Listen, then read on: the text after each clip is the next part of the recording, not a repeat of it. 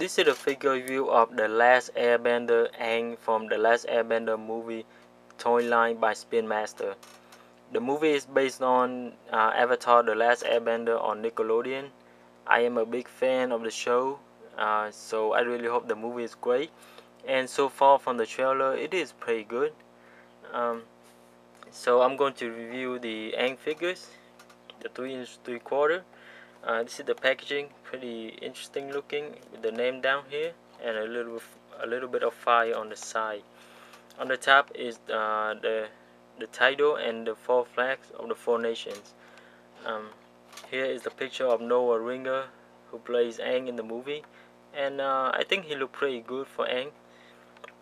And another thing I want to mention about the packaging, there is a sticker that said highly articulated. I think it depends on how you look at the figures and how you pose it.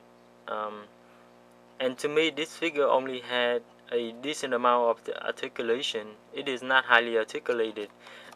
It is here just to advertise the figures. So this is an example of something that you should not believe on the packaging of figures. So onto the back, we have another very cool picture of Aang. And other figures to collect is we have Aang in the Avatar state. He comes with his glider. We have Prince Zuko. This is Prince Zuko dresses as the Blue Spirit and Sokka. I believe this is series 1 of the line, because I also seen picture on the internet. There are a Katara figures and another Sokka figure in the cold weather outfit. And there's also an Appa figure, so make sure to collect those as well. So this is Aang. He comes with his staff, like in the show, and his pet Momo. This Momo is different from the show because from the show the front paw of Momo, his ear, and as well as his tail are white, and he is black. I guess this is a sneak peek of what Momo will look like in the movie. I didn't see him in the trailer, but I'm pretty sure Momo is there. So this guy is like a little statue. So I'm gonna show you the staff now. Very cool. There is a little bit of detail on this end of his staff, but there is no painting whatsoever. Just another feature with Momo, you can have him sit on Aang's shoulder, and you can see Momo's tail is curved, so you can just wrap Momo's tail around the back of Aang's neck, and there you have it. Oh, yeah, moving his neck around can knock him off, but see. So that is a nice feature to use with Momo. I think that's nice. This guy only has a decent amount of articulation, but he doesn't have some of the key joint that can really bring out the potential of this figure. I mean, you can totally pose him better with the swivel bicep and the swivel thigh. The way his hip joint is, he doesn't go out like move in and out like this.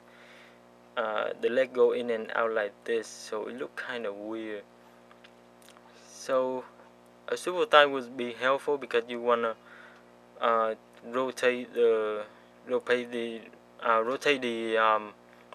lower part of the leg forward to make it look more natural.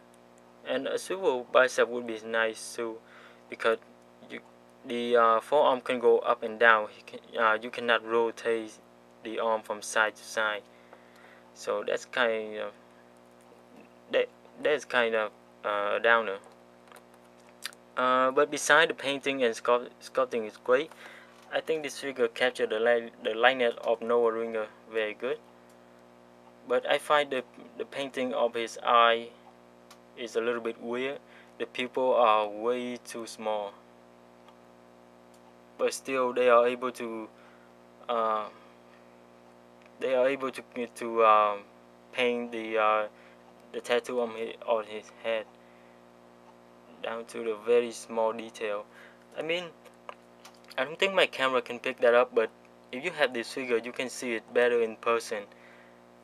It go all the way down to the back of his head, and same thing on his hand. I mean, I really love how Aang look in this movie with the look of a monk and everything, because I'm a big fan of kung fu movies, so this look is always a must. I think he look fantastic in this outfit. Oh, and the other articulation he has is a ball jointed head, ball jointed shoulder, a single hinge elbow, swivel wrist. There is a swivel waist underneath his shirt, a ball jointed hip, single hinge knee, and single hinge ankle. Um, so let me bring out Captain Wreck out here, because this is the only figure I have right now. I think the scale is good, comparing that Aang is a little kid in the show, so he is pretty small for the regular 3" 3/4 figures. So I think the scale is good. Overall, this is a good figures, but I don't think your money is worth paying for this guy. I mean, this guy cost me $8 at Toys R Us, but comparing the amount of detail, the quality, and articulation, this figure is no more than the regular 3" 3/4 by Hasbro. So I think $8 is a little bit too much to ask for these figures. I would recommend this figure only for the fan. And if you are a fan of the show, you would want to collect this figure.